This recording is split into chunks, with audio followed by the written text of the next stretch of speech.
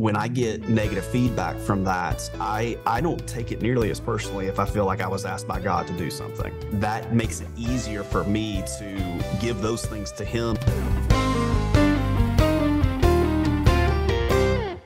Everybody, Doc Brian here, and welcome to Doc Talks, where we talk about people's troubles, trials, tribulations, and hopefully triumphs in life. Today, my guest is Lee Shelton. He's all the way from the foreign country of Texas, and Lee's a great friend. He's been a great encourager throughout the couple of years that I've known him. So, Lee, it's great to have you here with us today on Doc Talks. I'm excited to be here, Doc Brian. Thanks so much for having me. Yeah, so Lee is the CEO of Compel Media, a company there in Texas. Lee, give us a little information about you, your calling, and what you're working with at Compel. Yeah, so at 8 years old, I walked an aisle, gave my life to Jesus at a Baptist church in Spartanburg, South Carolina, and from there really felt like I had a call, like the Holy Spirit spoke to me that I had a call in the ministry. And at 8 years old, I didn't know exactly what that meant. Am I going to be a missionary in a foreign country or a pastor? And those were kind of the binary options in my little 8-year-old brain. And multiple times growing up, knew that I needed to be obedient to the calling that I'd been given, but started developing interest in media and marketing, and just said, man, if I wasn't called into ministry, I'd be doing that. And God figured out a way of weaving those things together. And so with the dawn of the internet and digital, we really have just said, man, there are so many opportunities to reach what I think is the largest gathering of people in the history of the world, which is the internet, which means it's the largest mission field. And if there's a mission field, then I believe God sends missionaries. And so our team, we see ourselves as digital missionaries. We make content that both seeks to shine light in dark places, seeks to communicate the gospel in bold ways, and seeks to challenge and empower Christians to live the life that God's called them to live. Yeah, and that's great. It's definitely needed. Of course, today we're in LifeWord Studios, which is the media broadcast ministry of the BMA of America, and they produce content in a little over 150 languages to 123 countries, to a listening audience of near 2 billion people. And when you look at that, I mean, that's mind-boggling that one little place, one little feeling insignificant person is sharing the gospel of Jesus Christ in different ways. So in thinking about the gravity of all of that, what is the first thought that comes to mind? I would say 50 years ago this year, June 3rd, 50 years ago, Billy Graham had what at the time was the largest gathering of people, around 2 million estimated in Seoul, Korea, to present the gospel. And now, Doc Brian, you and I have friends who reach that number on a weekly basis. And so sometimes we can see these enormous numbers, and we can just kind of think about those numbers in association with stats. But I think it's really important that we remember that those numbers are people and that Jesus died for people. And so as we're thinking those things through, we just see that as an incredible opportunity that the times that we're living in, we take very, very seriously. The tools and the platforms that we have in the times that we live in. I mean, we're talking about over the course of human history, this is a blip on the radar. Like the last 10 years or so is when this thing has really blown up and gotten huge. And so I just constantly try to remember that those are human beings on the other side of that screen. And those are people that Jesus died for. Those are people that have callings on their lives, that God's got a plan for their life. And we want to communicate in ways that calls them up into that plan. Yeah. You mentioned that you and I have friends that reach that amount of time, Josh Broom or Sean Copeland or Joe Christian Guy, or many of the others are reaching those. And I know that, you know, at a point where I had almost 1 million followers on TikTok, there was a lot of negativity that surrounds all of those things. And when you have that many followers, you know, it's obviously going to be there. But how do we encourage digital evangelists to not let that affect their ministry? Yeah, we have a mutual friend, Joshua Broom, who also gets a lot of negative comments on a daily basis. I've seen screenshots of things that made my blood boil on his behalf. I've seen things on other of our friends' platforms where personal, they attack family members, sometimes spouses. It can get really, really ugly. And so preparing for this ahead of time is really important, because otherwise it can come like an onslaught that if we're not prepared for it, it can really hurt. And I would say a couple things. One, remembering if you're called to something, remembering that. And so sometimes that means that if we're called into a dark place, that we're going to have to deal with dark things on occasion. And so remembering also that the people who you're speaking to, who are giving the negativity, who are giving the some instead of responding, really reframing a bit, instead of responding to a personal attack with being angry or anything like that, if you can, to reframe that to, hey, this is a person who's very clearly hurting themselves if they're on here trying to attack somebody who's trying to help them. And so, and understanding that that's a person that you're still called to serve, and praying for that person. We've had an opportunity to do trainings with people across the world into digital missions, and some of those are in countries that are in a Muslim context, which means that when they put things out that are gospel focused, they get very, very attacked. In fact, we've had people who their response to a message was a picture of a group of people who saw the content holding AK-47s, letting them know that they were going to show up at their house later that day, and like real, like credible threats that have taken place. And I'm always so inspired by them because they see themselves as missionaries and know that even though there's negativity, sometimes dangerous negativity when you're talking about other nations, that they still feel called to it, and they do every piece of content that they do bathed in prayer, prepared for what the possibilities could be, and really leaning into the strength and the joy of the Lord and the peace of the Lord in those moments, because they can hurt. Yeah, absolutely. I remember I was doxxed, and you and I had talked about that.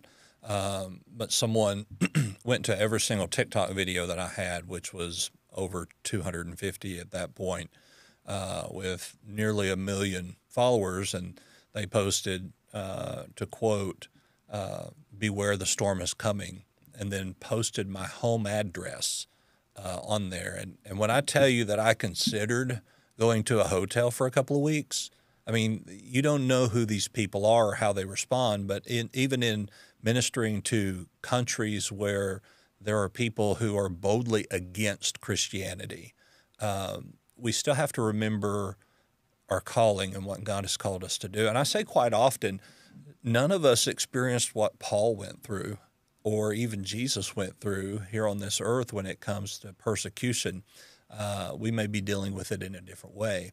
But so when these things happen, at the onset of this trouble, what would be your first recommendation to maybe somebody who is new in content creation, who is trying to get the gospel message out? What would your first response be to them in that initial conflict? Yeah, so I'll start with the very beginning. Doc Brian, you and I have a mutual friend, Marcus Stanley, who's got a great piece of advice, and so I'm going to quote him and give him credit for it. He says to ponder, pray, post. And so the very first thing, there's a spiritual aspect to that where he's praying about the content that he's posting. And if he feels called to do that, well, that comes with a certain level of authority with it that's not your own authority anymore. And so if I post something that I know God's called me to do, when I get negative feedback from that, I don't take it nearly as personally if I feel like I was asked by God to do something. That makes it easier for me to give those things to him and say, hey, this is a weight that may be bigger than me to bear, bigger than I can handle. But you've called me to do this, which means you're going to equip me for it, which means that you're going to come along and bear the burden for this. Your yoke is easy, your burden's light. And so that in and of itself, knowing that I was called to do something, gives me a certain boldness that I just wouldn't have had if it was just my idea. And then that ponder piece, like actually think through your audience, think through knowing how people could respond to this. If you're posting something controversial, and by the way, what isn't controversial today? So if you're posting something controversial, no, there's a possibility for this, and really try to reframe that a bit and understand that, hey, this, if I get something negative, that's somebody who needed to hear this message. And that may be somebody who 6 months from now, as I look back through my DMs or look back through my comments, they started off hostile and they turned, and I was able to make an impact in their lives just by being obedient. Then posts, after you post that in the comments actually do start to come in. One, most of the time, it is 10-1, sometimes 20-1, where it's positive. And it's that -1 that can come in that can really just set us off, that can put us in a tailspin. I would say just consciously keeping things in perspective and understanding, like, man, look at all these people who got freedom from something I said. Look at all these people who that I was able to make an impact on their lives in a positive way immediately. And those that I wasn't, man, I'm going to keep praying, because we see biblical examples of this, where somebody who went negative with Jesus, all of a sudden, after spending some time, after the Holy Spirit has time to work, a turning took place.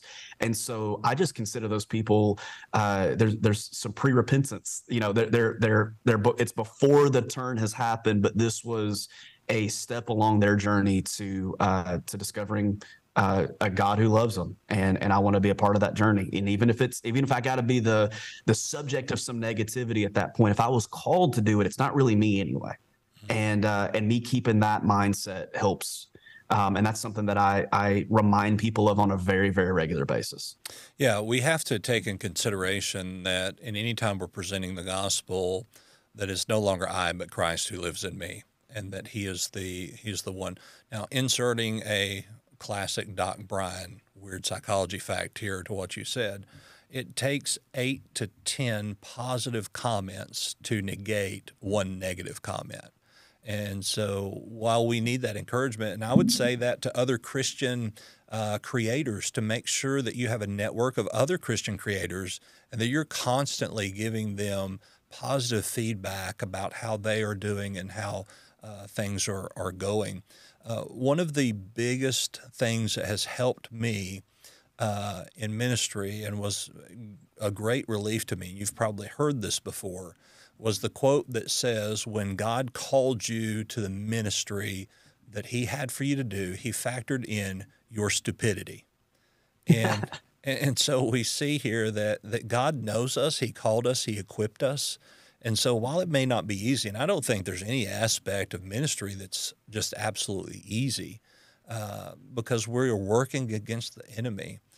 One of our BMA pastors, Brother Alan Brown, said one time, he said, if you don't meet the devil on your road of life, you're obviously going the same direction. And we don't want to be backing up by any means. So let's talk about it a little deeper. What about when we are creating content and the overflow of negativity just takes us over? What do we do? So two things here. And the negativity can come from so many places, right? Like sometimes it's external to us through comments and through direct messages and that sort of thing. And sometimes the negativity can happen up here. Maybe we didn't meet expectations of what we thought was going to take place. Maybe we had a goal for growth and we didn't see that happen as quickly as we wanted it to. One of the things, I was just in Nashville a couple of weeks ago speaking to creators, and one of the things I said to them was, beware of the comparison game. Because you guys are on separate journeys with separate callings. And as soon as you start down that road of becoming jealous of somebody else and what God's called them to do, and maybe growth that they're seeing, doors that are opening for them, now all of a sudden you have shifted from this being about something that God's called you to do and the people that you're called to reach. And you've gotten off course, and now all of a sudden you're on somebody else's path. And I'll never be as good at being a Doc Bryan as Doc Bryan is. I'll never be as good at being a Joshua Broom as Joshua Broom is, because that's not what I'm called to. And by the way, the same thing in reverse. Somebody else who may see things that I get to work on, you're not going to be me in the same way that I'm not going to be you. God's called all of us to these individual things.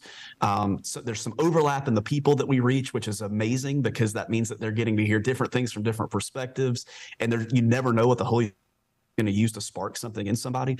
But those are two things that I would just say can be like death traps for us, not just those from outside coming in, but what happens inside. And if we can be celebrators of others who are in our space, that will turn. And now all of a sudden, when we're going through something, we got a group of people around us who've been there before who can speak encouragement to us. And so what to do, I would say a couple of things. Number one, pray. And that is, while that's basic, and I know it is, that would be like saying, hey, if I'm an NFL football player, make sure you're showing up on time to practice. Well, that's necessary for you to be the player, that every bit of for you to reach all the potential that you can reach. Well, sometimes when we think about these basic things in Christianity, like getting into the word so that we know that the words that we're saying line up with what God's word is, and praying so that we know that we're returning all these and burdens, like, God, I'm giving them to you because I can't handle them. While those are basic things, they are absolutely necessary things. And if you try to do anything outside of that, the other stuff I'm about to say won't matter at all. If you don't get that basic thing right. The other is, and we do this, Doc Brian, like we surround ourselves with other people who work in this space who have been there before, who can encourage, who can, when a comment's stupid, they can say that was stupid. Forget about that. Let's focus on these 5 people who just started following Jesus because of this post or something to that effect. They can really help bring perspective to it. And being able to walk a road not alone, I think is the last thing I would say is, learn from things. Sometimes the post that you make that gets the most negative feedback also makes the biggest impact. And so at times we can do something like that and we can shrink back and lose our boldness. But if we realize that sometimes those things don't have to be mutually exclusive. Sometimes they're the same post, that's the same piece of content that gets all the negative feedback also is the one that makes the greatest impact. And so if we focus on the negativity in that moment, we'll miss something that is working and oftentimes start going down a safer path, which will lead to you, in all likelihood, reaching less people, which is not the goal. The goal is to reach as many people as we possibly can. Right. And I'm reminded of that quote, not, I don't remember who said it, but if you want to go fast, go alone. But if you want to go far, go with people. Yeah. I think one of the things that we forget, not just as digital creators, but as ministers of the gospel, is that we were never meant to go alone. I mean, Jesus sent his disciples in pairs. He didn't send one. He sent them in pairs.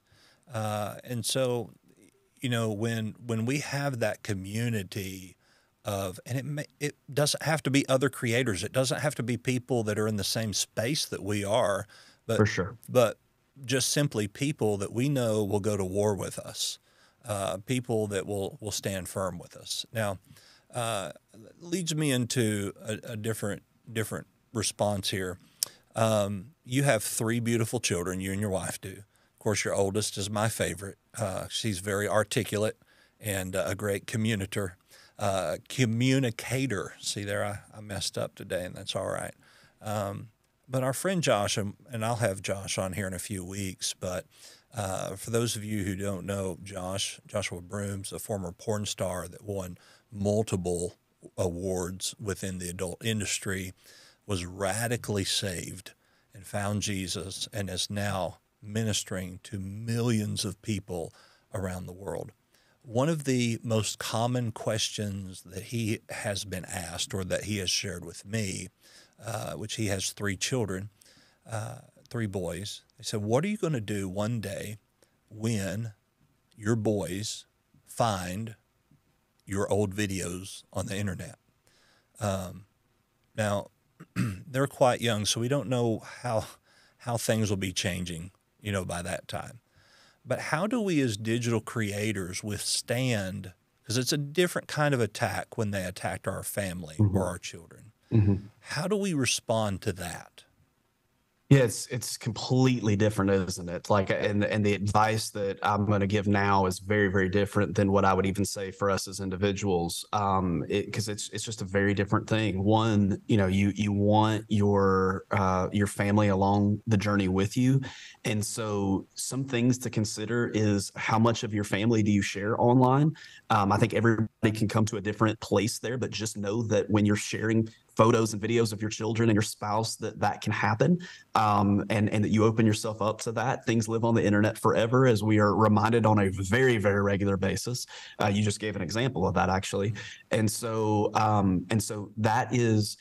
I'm a big believer in it's not my ministry. It's we've got a team around us, but also my family is in on this thing as well. My wife years ago, I was traveling quite a bit and for ministry purposes, and I was coming home and I was apologizing to her for being gone so much. And finally one day, she kind of popped back at me and said, "Hey, stop apologizing. You take away our ability to send you and celebrate what God's done when you come home when you've done that. Yeah, that's And good. we want to come around you and actually celebrate the things that God's doing because it's not just you. Like our families in this thing too and behind you as well." Well, I think getting that buy-in from the family is really important, and do it age appropriately. I got a 13-year-old, an 11-year-old, and an 8-year-old, and so I unpack information differently with my 13-year-old than I do with my 8-year-old. Yeah. But nonetheless, we're open with them. We pray about things as a family. When we're going through stuff as a family, age appropriate, but more than most people do, we sit down as a family and we discuss it. We get everybody on the same page and we pray through those things. And so I think the buy-in is really, really important, because when this isn't a surprise to them, they know they're a part of this as well. That creates a very, very different dynamic that if all of a sudden they're brought in on some type of an attack, but they've been kind of kept at arm's length from your ministry, at that point, it can actually come in and create a divide. But if they're on it with you, if they're part of the team, now all of a sudden it's something that can press you closer together and you got something to pray about as a family for somebody else. Yeah, absolutely. I'm a big advocate of, you have your social media, you have your TikTok, your Instagram, your Twitter, whatever, your Facebook, but that you have business and then you have personal, and that only your personal connections can find your personal pages. I mean, I even go as far as I have a Google number and a separate email that is not attached to me in any way, so that I have some level of protection there. So in looking at digital creation, one of the big things that I have learned from experience is the need to diversify, not put all of your stock into one platform, simply because at any moment in time, your account can be banned for a reason or no reason that you would ever know of. And if you have 1 million followers, then all of a sudden your audience of 1 million followers is gone. And I would compare that a lot to pastoring a church of 1,000 people, and then all of a sudden one Sunday morning everybody's gone and you don't have a church anymore. So how do we as creators make sure that we protect our ministry by diversifying? I love this question. Now we're getting to strategy, and that's my world. So this is exciting. I would say a couple things. One, it's really important to know the difference between shared media and owned media. You do not own your Facebook page. You do not own your TikTok channel. You do not own YouTube. You don't own any of those things. And so it's really important to realize that. And so yes, diversification on platforms is important. More and more these days, these platforms are teaming up to make decisions, and so we've got some exceptions with that with Twitter or X, and then TikTok's kind of its own beast. But Instagram, Facebook, YouTube, Google platforms, like they team up quite often and make unilateral decisions that can be crushing for people. I don't think brand is a bad word, so I'm going to say the brands that they're creating. As long as your brand's submitted to God, then a brand can be a good thing. And so through that, understanding that these are tools that can be used, but they are rented tools. They're not owned tools, and they're tools that can be taken away at any time. And so the importance of building up owned media on top of the shared media, and using shared media to fuel and to build owned media is really important. So some examples of owned media would be an email list. Doc Brian, you're creating owned media right now. You're gonna distribute this podcast on different channels, but at the end of the day, you own the audio for this. And so if that needs to go up on a website that you have, and that's the only place for it, that's owned media, and you have control over that. So that's a really important thing. So email, the actual digital assets that you create, not letting all those always live on a phone somewhere, but storing those things in case all of a sudden you lose all your platform in a day and 250 videos go away in a day, where you have those stored somewhere so that you can get something else up and going quick. And now you've got this library of content to pull from. Those are incredibly important things. Phone numbers are another form of owned media. If you've got the ability to do texts and that sort of thing and send out mass text, that's a great form of owned media. And it's more and more and more for believers who are talking about things that are growing more and more controversial. We're saying the same message, but culture's saying more and more controversial. The owned media component of things is going to be incredibly important to the future of any type of faith-based creation. So as a creator or someone that works with creators, what would you say is the biggest pain point for digital evangelists? The first one I'm going to say is both a problem, but I love why it's a problem. And one of them is just, you think of influencers and you see maybe your favorite influencer is not a faith-based creator. I follow a lot of different production channels and stuff like that. And man, if they've got 1 million subs on YouTube, they're probably making $500,000 to $800,000 a year if they really understand the promotional aspect of things and that sort of thing. That's not the case with faith-based creators oftentimes. And it's because they are unwilling. Here's the good part. They're unwilling to compromise their message to be attractive to advertisers. And so there's exceptions to that rule, but I'm telling you, I bet 19 out of 20 are like, this is what we're called to do. This is a mission field for us, and we are not going to compromise on the message of what God's given us just because that means that Starbucks or somebody will partner with us all of a sudden. And so, but at the same time, there needs to be finances are fuel to fuel the mission. And so that's a pain point. I look at contracts on a monthly basis from friends who I've got no business agreements with, but they just send me things and say, hey, can you take a look at this and make sure that this is a good deal for us? And so a lot of the times I'll hop on a call and help them negotiate those things. So the idea of needing some business prowess in this space and loving that they're not compromising on what they're called to do, but more faith-based businesses partnering up with faith-based creators to get their message out there through some influencer advertising. Again, I don't use that word very often, but in the purpose of marketing world, that's a good word to use. I call them digital evangelists. But those are things that would help this message go further faster. And so that's a big pain point. Another one we've already talked about, that's just dealing with the negativity. That's hard for anybody. We're humans. And 20 years ago, a negative interaction may have been with one person at a drive-through or something to that effect. Now, if you're building a big audience, you may have hundreds of negative interactions in a day. Well, we don't have examples in human history of people processing hundreds of negative interactions before. We're in new territory here. And so leaning into people like you who are going to help us navigate through those moments that are brand new in the course of human history is incredibly important. We're pioneers, all of us, in uncharted territory.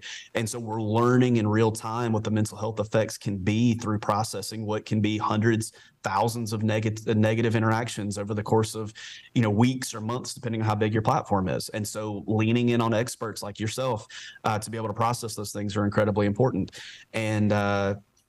And so that would be kind of the two approaches I would say are probably the two biggest pain points. And then the last one, we mentioned it, just the ability to. You've lost the platform. I have many other friends who've just snapped fingers. Platform's gone one day. They put sometimes hundreds of hours into that platform, and it's just poof gone. Being prepared for that, holding these things with a loose grip so that those are not the most crushing days. It's okay for it to hurt. It's okay for it's okay for you to press pause and take a break for a period of time. But nonetheless, understanding that just because somebody snapped their fingers and pulled the plug on your platform one day, if you were called to this, you're probably not called to stop. And even though that might look like starting over, as it has for many people, it's worth it to do that because you're called to. Yeah, absolutely. And you talked about leaning into experts, which I don't see myself as an expert by any means, but you and those that work with you and other creators have come to me and said, "Hey, look, this is the issue. What is your advice?" And I've had to look at those issues and say, I don't even know, because we don't know who these people are. We don't know the intent of what they are trying to do. And so my biggest response to that is, when somebody's under conviction, they're going to do things to try to hurt you, to hurt your ministry. So good. And Yes. so when we realize again that we're not wrestling against flesh and blood, but against principalities and powers, that this is the enemy attacking us, not the individual. But then there's a little bit of comfort of thinking, as horrible as this may sound, that this person is probably somebody living in their mother's basement, eating Cheetos all day and is a keyboard warrior, because there's a lot of that. So in protecting our mental health in these areas, I think the very most important thing is that we make sure that our heart and our calling is positioned in a way that we know what we're doing is God's plan for our life. At the end of the day, as a pastor, and I know that you, as pastoring before, would understand, is that if one person was saved within 50 years of ministry, your ministry was still successful. It's how Very good. we look at success, how we define success, because that's different for every person. But it's easy to say, hey, man, this was the best content that I ever made, but it only got 1,000 views. But this other content, which was absolutely stupid, and I did it for humor, got millions of views. And it's going to be that way. And what I try to remind creators is that stupid video that got you millions of views, people are then going to look at your profile, and they're going to begin to go through and look at other things that you've done. And if you look at your analytics, you can tell when you have a video that really just not necessarily goes viral, but has a lot more views than you normally have, you can see where other videos start getting more views. So it can't, we have to be very careful to have this mindset of, I'm going to do this video, it's going to be successful, it's going to have X number of views. And then when it flops and something we just think is silly really, really pops off, we've got to keep in mind that silly content actually may draw people to the more serious content. Yeah, and you got to be in this for the long game. If you're expecting some type of success to happen overnight, that does happen. It's 1 out of a million. With this, we are in this thing for the marathon, not a sprint. The Bible describes it that way. Just pull that into the digital world. Like, consistency matters. Understanding that I don't have to have an overnight success matters. If you're in this thing for the long game, then it's okay that you've got incremental success. 2 steps forward, 1 step back is still progress. And so we're looking for progress, not perfection. We're looking for to have a cadence, a rhythm that we can do this for the long haul. We also see people all the time that are like, they start this journey and they pack their plate so full because that's what they think other people are doing, and it's not sustainable. And so I think all those things are things that you got to factor into this, because all those things matter to the mental health of the individual creating these things. And if you don't factor in the outside negative comments, if you don't factor in the inside negative comments, and if you don't factor in the actual cadence of the journey, getting a rhythm down, that is something that is sustainable, then all those things are things that the enemy will use to get you off a path, and you'll feel like a failure when in reality you were on your way to seeing some success. You just quit too early. Absolutely. You know, one analogy that I use a lot in counseling is there is that saying, hey, I took a step forward and two or three steps back. Well, if you were standing at the edge of a creek and you have to jump across that body of water to not get wet, are you going to jump at the edge of the creek, or are you going to need to take two or three steps back? And Really good. sometimes it's that two or three steps back that gives us the ability to catapult ourselves across the valley or across the divide or across the body of water that stands in our way. So I would encourage anybody not to get discouraged when you feel like you take a step forward and two or three steps back, because it may just be what God needs to use in you to catapult you to success. Lee, thank you for being, go ahead. Did you have something to add to that? No, I was just going to say sometimes what looks like a step back is a step forward. We see that in the Bible where anybody from the outside looking in would say Joseph took a step backward. The pit was a step backward. Potiphar's house was a step backward. The dungeon was a step backward. And yet God used every single one of those things to move him forward. And so oftentimes, again, from the outside looking in, something can look like a step backward, but God is using it in his unbelievable creative way miraculously to turn that to make it a step forward. And so again, if Joseph had given up at any point along that journey, he wouldn't have made it to the platform that God had for him. And so in moments where we feel like we're taking a step backward, realizing, hey, stop, reassess, see what God's doing. And oftentimes, miraculously, it actually was a step forward and we just didn't realize it. Yeah, absolutely.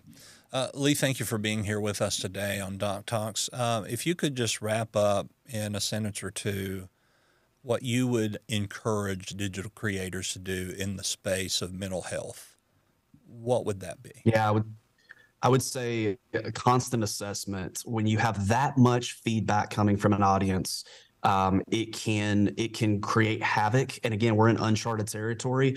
So pause, assess, pray, surround yourself with an incredible group of friends who can encourage you along the journey, and watch what God will do as a result. Absolutely. Where can our listeners find you if they want to find out more information about you and your company? Yeah, so I'm on Instagram as at the Lee Shelton. Our website is compel.studio. We're coming out with a podcast on the story of Joshua Broome and his entrance into and exit from the porn industry and all the amazing things that God has done since then. And really the rise of the porn industry and that story and how it's taken such a foothold in the world that we live in. So that's coming out January 16th, and you can sign up for notifications on that on our website, compel.studio. Great.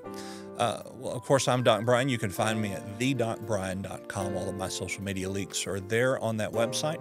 Of course, again, we are at LifeWord Studios today. You can find all of their Christian content at lifeword.org.